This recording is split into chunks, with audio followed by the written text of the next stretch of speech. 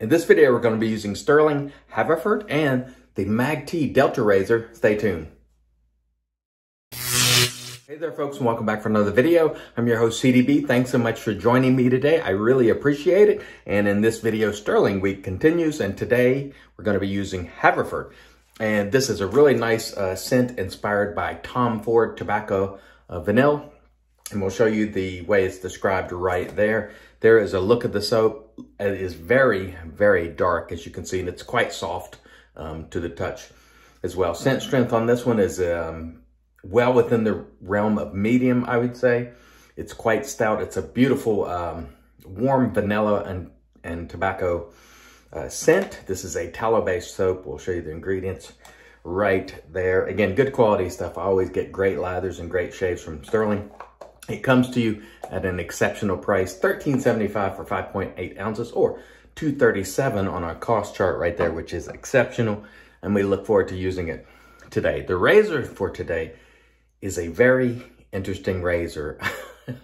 It is a odd-looking razor. Some might find it attractive. Some certainly will not. This is the MAG-T Delta razor, which is designed in Canada and made in India. It is a modern production razor. You can get this at Shave Nation from Geo Fatboy or MAG-T, and it uses a magnet to hold the head on, and that is about a 4-pound pull. And they shipped it with the Astra SP blade, so that's what I'm going to do. I'm going to use it with an Astra SP blade today, and what I'm going to do is load the blade onto the base plate, and as you can see, there are no threadings or anything on here, and it just sticks right on there. Open comb, and then the cap will just kind of puts itself on, and there you have your blade exposure, which looks like there's a fair amount. So well, I have no idea how this will shave. Very, very heavy. This is 5 ounces, probably heavier than any other razor I own. It's around $49.99 or so is the price, made of zinc alloy, if you're curious about that. So we look forward to using this today. I do encourage you to go to their website and read some of the marketing. It's very interesting, to say the least. Like one of the things I read, I'll read it right here. Powerful flux around the head enhances molecular bonding to sort of help with the blade in some way. I don't know. Free-flowing, futuristic, integrated design ensures maximum control, comfort, and seamless shaving experience. You got to go read the marketing around this razor. It's somewhat entertaining, I would say, and they have a terms of use on this razor. I have never seen anything like it. Go to the website and check out the terms of use. It's just a big, long bunch of conditions, and I'm like, holy mackerel, this it's kind of a weird experience all around, but if it's a good shaver, you know, what the heck. In the instruction also, I will mention, it says, where is it? Never shave across the face shaving area. I don't know if that means they don't want you to go like this, or they don't want you to go like this, because you know I'm going like this, but I don't know. I mean, it's just kind of a strange experience if you read the marketing around the razor, but we're going to use it. We're going to have fun with it, and we'll see how it goes. This is just plain water, and I want to remind everybody, the links for the products, everything I'm using today, will be below. I can't tell you the number of comments that I'll get that says, where do I get this or that? Look below the video. It's there. I spend a lot of time putting it there. Please look below the video at the links if you're interested. Okay, I'm going to have some Stirling Guatemalan coffee here in the Yeti mug. And the reason I'm using this instead of the BBS mug is it just keeps it hot longer. And I like my coffee hot. I don't like my beer warm, though. Anyway, we won't get into that today. Anyway, the brush for today is the TurnNShave with the cashmere knot. And we have what looks like kind of like a light chocolate mousse almost in color and consistency. Really nice scent. From my perspective, I really like the scent of this soap. Again, inspired by Tom Ford. And do I worry about the color of the soap staining the knot? No, not really. I'm not really concerned about it. If you have a badger that's very light, I know some people worry about that, but it's really not of current concern with me. If it happened to stain it light brown, then it'll just be light brown. I'm not really too worried about that. Some people do, and that's okay. It's your stuff, you know, enjoy it the way you like and protect it as you see fit. As you can see here, or at least I hope you can see, no problem on the lathering front. There's plenty of hydration in this lather, which will make it quite slick. Hydration, as we've been saying early and often on the channel, is the key to slickness. I want to remind everybody, this coming Friday, So Sharp David and I will have Shane from Blackland Razors on the show. We'll put up the slide right there. So if you have any questions for Blackland Razor, and anything goes, question-wise, please comment below and I'll add them to the list. That should be a very good time, and I hope to see you all there. But if you don't make it, I will air it the following day on YouTube, so always look there if you happen to miss the show. Okay, let me rinse my handle here a little bit, and then we will cut this part down. We'll get going with the Mag T and see what type of shave it will give us today. Again, some people say this is a futuristic design. To me, it looks like, for me, in terms of futuristic, this reminds me of what we would have thought in the 60s or 70s futuristic would be. You know what I mean? It almost has a vintage sort of look. It reminds me of something like on the original Star Trek. They might, you know what I mean? That sort of futuristic. So the first few strokes there feels pretty doggone good, I must say. Nice and smooth. I'm getting some blade feel, but not a ton. That actually feels pretty good, honestly, the first few strokes. Rinsing is a little unusual. There's no, well, there is some lather channels down there, but I didn't see the water coming beneath it. I thought the handle might feel a little wonky, but honestly, the main thing I think you'll have to be aware of with this razor is just the weight. It's very heavy. Feels fairly efficient. I wouldn't call it the most blade feely of razors, but you can feel some blade feel. Actually feels pretty decent in the hand. I would call this firmly within the medium realm in terms of aggression. It doesn't feel super aggressive. Now, one of the things about these razors with the big footprint is when you're rinsing them, a lot of water drips off all over the place compared to something that's a little more slim. They tend to collect a little more water, so be mindful of that. It does feel fairly efficient, so that's good. It's good for me. This is definitely not your Feather ASD2 mild. To me, it feels firmly medium. But keep in mind, my medium might be aggressive for you because I like some blade feel. So I'm thinking this one is well within that medium range. Actually feels quite smooth. It is a better shaving razor than I expected, honestly, because the experience with this, in terms of, if you spend some time on their website, it just comes across kind of weird. Just some of the claims, I'm like, I don't know about that. I mean, look, I just call it like I see it. And when I see some of the claims, I'm like, I don't know about that. But the shave it's delivering so far, I think is pretty good, actually. I'm pleasantly surprised. It is a little heavy, or it's a lot heavy, actually. This is definitely going to be a heavy razor, probably compared to what you're using. But I would say that first pass was, shaving-wise, that was a pretty good first pass. So we will proceed and go for our second pass, which will be across the grain. And that they do say don't go crossways. And again, I'm not sure maybe if that's a misunderstanding or they literally don't want you to go across the grain or sideways. But for me, that's part of my routine. It's my shave. I shall do it my way. And if something goes wrong, it's my fault, of course, because but I thought that was strange. And I think Gio and Jeffrey Smith also used this razor. They kind of pointed that out as well, that just the, some of the documentation around this razor is just, it's kind of fun in a weird sort of way.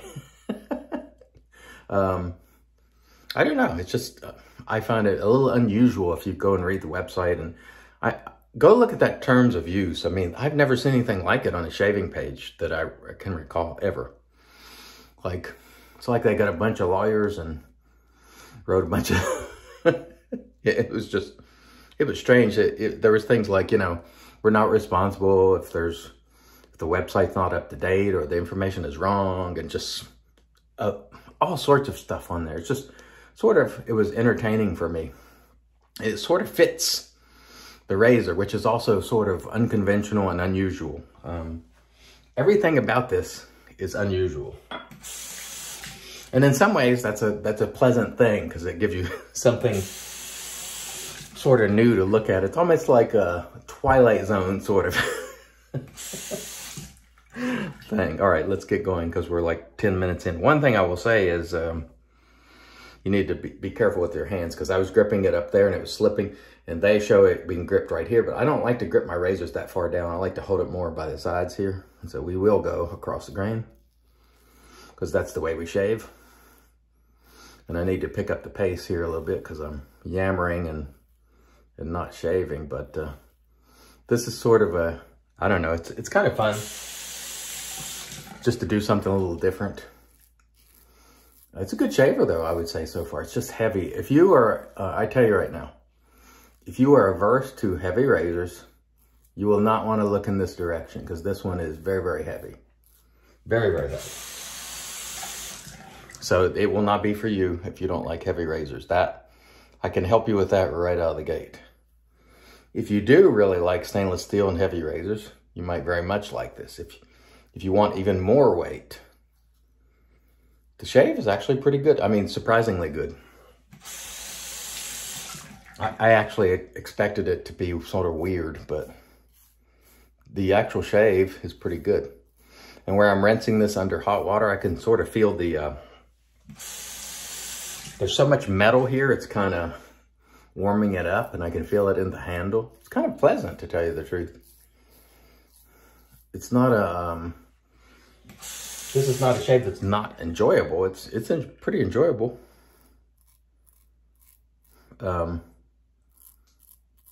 Razor's probably a little heavier than I like. But it is doing a really good job with the shaving. The blade feels smooth in it. Feels really smooth, actually really nice. And so we'll continue plugging with it and see how it goes. The soap today, Stirling. Of course, this is Stirling Week. Here on the IAMCDB channel, we are collaborating. There was a chunk of soap in there that I failed to lather. We're collaborating with Mel and Nate from bbs.live on Stirling Week. So don't forget, use your Stirling. Tag me. Yesterday, I pointed out my IAMCDB Facebook page. We'll put it again there for you. Like that page and tag me on it when you use your Stirling. If you're on Facebook or if you're on Insta, you can find me there. Twitter, all that stuff is below too. I always have that information there. And again, I keep reiterating that stuff is below. But the reason why I keep reiterating is because people always ask me questions that are answered below. And so it'll save you some time just to look there, and the links will be there for you.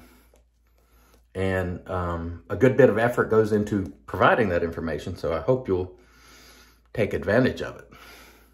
And my social media information, all that. Sometimes I'll even be asked by people, what's an email address? And I'm like, it's below. It's been below for years. And I add a little more hydration here. Could never really, well, actually you can't have too much hydration, but I like to make sure I got plenty. I would say with this razor, it's one of those that's so heavy that you will have to be careful to control the razor and not allow the heft to add to the amount of pressure that you're using, because it's, again, 5 ounces, very heavy. This is a pretty decent shaver though, I have to say. I mean, I was very entertained by the marketing of this razor and everything about the way it's advertised, but it's a good shaver. I have to say that. You got to go read the website though. I don't think I've ever seen anything like it. You just have to see it. It's kind of fun. So I would say so far it's been a pretty good experience with it. Is this going to be one of my favorite razors? No, I don't think so. Is it a good shaver? Yeah. And if this, I would call this, to me, it's a retro futuristic design. And by that, I mean, once again, it would have been a futuristic design back in the 60s or 70s, like Star Trek original, you know, Captain Kirk and Spock sort of thing. That's what it reminds me of, them thinking what the future would look like back from that time period. But to me, for today's time, it doesn't look particularly futuristic. It looks like retro futuristic, you know. It looks like something Douglas Smythe would have on one of his soap labels. It has provided for a good shave though, and the magnets in it are very strong. Again, they advertise it's around 4 pounds of pressure to pull that top cap off. And it is quite stout. I don't think it's going anywhere. So if you're worried about that, you know, unless something happens to the magnets and their strength is somehow decreased, it's not going anywhere during the shave. I don't think even if you were swinging it as hard as you could, which I don't recommend you do, but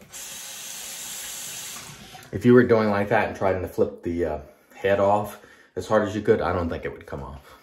It's very firmly attached.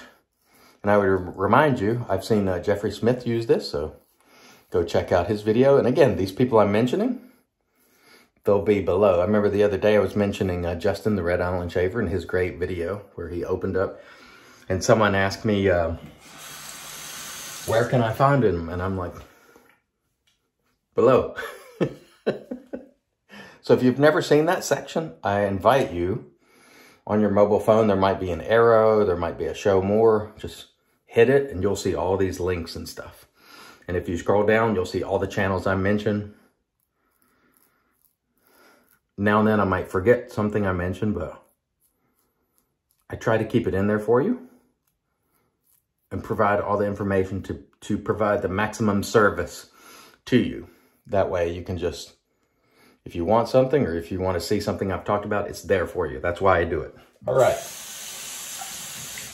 That was actually a pretty doggone good shave with this thing. It's really not a bad shaver. Let me rinse and we'll come back and get into the post. Stay tuned. And all right, we are back, and off cam we did a warm water rinse to remove the soap, and then we applied the alum. I will say today, there was a little bit of stinging. It wasn't a lot. So what I think happened was the weight of this razor just brought a little more blade than I'm used to, but otherwise it was a nice smooth shave. After the alum, we rinsed the face and then toweled off with our Lancaster towel, and then used the Magic made by Stirling. This is Stirling's Witch Hazel with menthol and aloe. So there's a lot of good stuff in there. Today we use the Haverford shaving soap by Stirling. It is Stirling Week. Remember, tag me in those Stirling posts on social media. I want to see what you're using. We use the Mag T Delta razor. Unusual razor, which provided for a good shave. Like I said, I'll use this some more and see how I take to it. Very heavy, very unusual, but it did provide for a good shave. So good first run with it. We used our TurnNShave brush with cashmere knot, and we shall finish it off today with Stirling Haverford, which is going to have that beautiful tobacco vanilla scent. I'm just going to use a little bit because I know my wife has to come in here, and this is pretty strong stuff, so please be aware of that. If folks are sensitive to fragrances, this aftershave packs a punch. All right, thanks so much for joining me. I really appreciate it. Until next time, I've been your host, CDB, reminding you, it's your shave, do it your way. And as always, God bless.